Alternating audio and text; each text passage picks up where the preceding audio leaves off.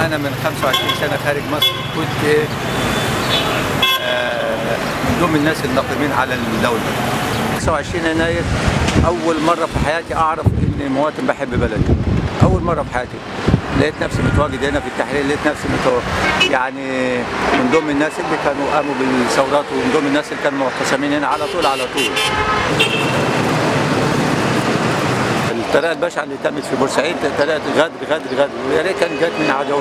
الطلبه دول جم ورسموا الحاجات دي، فابتديت انا اكمل بالنسبه لليوم الرسومات اللي هم الشباب اللي ماتوا كده. ده جت فكره اللي انا اجيب الورد، احسن شيء نهديهم للشهداء.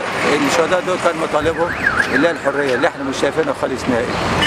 انا كل يوم باجي بكتب ساعات شمس الحريه، باجي ساعات حق الشهيد، يعني كل يوم بعمل تغيير.